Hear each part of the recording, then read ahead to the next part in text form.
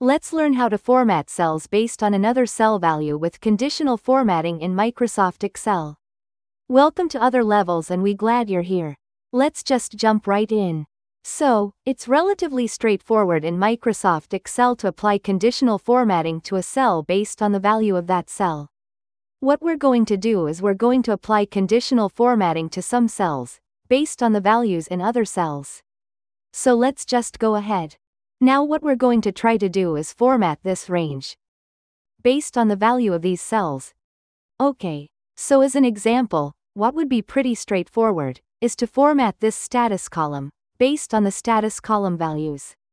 So, we would go to Conditional Formatting, highlight Cell Rules, equal to, and we would say, if the cell value is equal to completed, then apply whatever format you want. We're going to go with green, and click OK. That is applying conditional formatting based on the value of those same cells. That's not what we're going to try to do here. What we want to do is apply conditional formatting to this entire range, based on the values in the status column. To do that, we're going to use a different option. We're going to go to Conditional Formatting, New Rule, and the key is to use a formula to determine which cells to format. And we're going to write a conditional formatting formula. In this field, we're going to pick our format, and then we're going to click OK.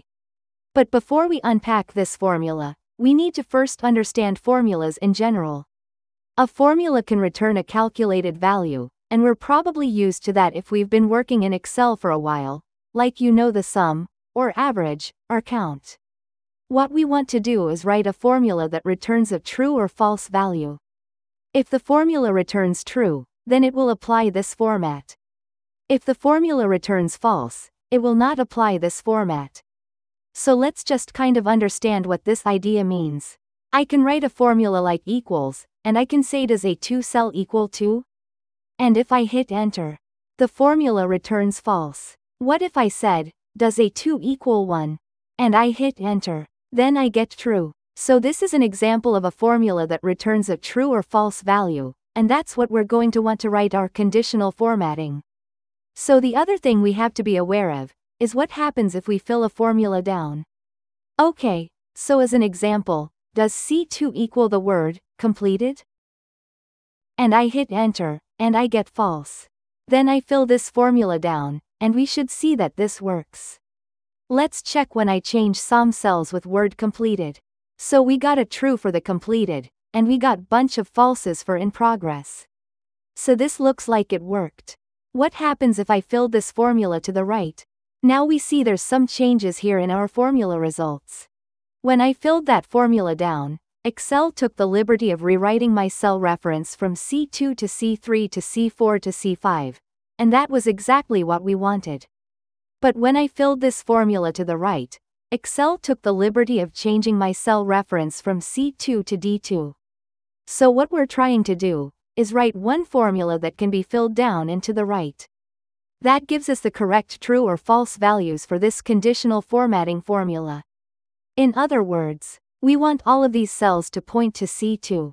So let's take away all this, and all of this also, and let's go back and edit this. Let's talk about relative versus absolute references.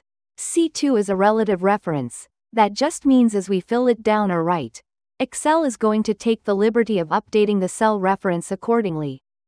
If I want, I can lock down the column reference by putting a $sign in front of the column reference. This means, if I fill it right, Excel is not going to change C to D. I could also put a $sign in front of the 2. That's going to lock down the row reference. That means if I were to fill this down, it's not going to change the row reference. Okay, as an example, if I hit enter and I fill this down, all of these are going to be C2. That's what I mean by an absolute reference. Excel is not going to rewrite that cell reference. And that's not exactly what we want. We really want is an absolute column reference. So as I fill right, Excel won't change the C, but a relative row reference. So that as I fill the formula down, it does change 2 to 3. So let's see what happens if I fill this down, and then I fill this right. So what we have is all of these formulas are referencing column C, which is exactly what I want, and as I fill the rows down, they are updating to refer to the updated row. And this is exactly what I want. So imagine this. This is a formula that returns true or false, and this entire row is referencing column C. All of these are referencing column C. This is exactly the kind of formula we need to write in conditional formatting. Okay, so let's go ahead and clear this out, and let's select this range, and now let's apply conditional formatting. Conditional formatting. New rule, and let's go with use a formula. So here, what is the formula that we want to write? Well, the first thing to realize is that when we're writing a normal formula, in a cell that computes a cell value, we're writing the formula into the active cell. What's the active cell? Well, we look at this range, and we see that although there is an entire range selected, only one of these is the active cell. And that is C2. Okay, and so what we want to do is pretend that we're writing this formula into the active cell, into C2, and that becomes important when we are setting up the cell reference. So we want to say equals, we want to lock down that column reference with $, C2, equals, completed. Okay, if that formula returns true, then just pick whatever format we want. And click OK. And as we can see, we're using conditional formatting to format cells based on the value in another cell. So can we do multiple conditions? Yes, we can totally do multiple conditions. So let's cruise over here and let's try it again. So now we can string together as many conditions as we want. So does C2 equal completed, and is the score greater than 90? So is D2 greater than 90, and we could continue stringing along additional conditions if we want. So if that is true, in other words, if both of those conditions are true, then the AND function returns true. And by the way, if we wanted either of them to be true to get the formatting, then instead of AND, we would use OR. The way the OR works is if any of the arguments are true, then OR returns true. For AND, if all of the arguments are true, then AND returns true. So we click OK, and now we got it. Cool. So to recap, to use conditional formatting based on another cell, we need to use a conditional formatting formula. We're gonna pretend that we're writing this formula into the active cell, and that when we click OK, Excel is gonna fill that conditional formatting formula throughout the entire selected range. We're gonna write a formula that returns a true or false value.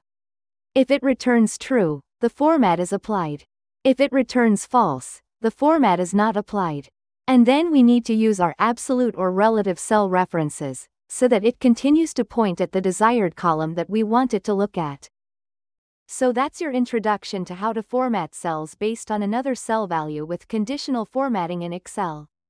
It may look simple, but it can save you hours of manual cleaning and make your reports far more advanced. This was the second episode in our brand new series on Excel 2025's most important functions.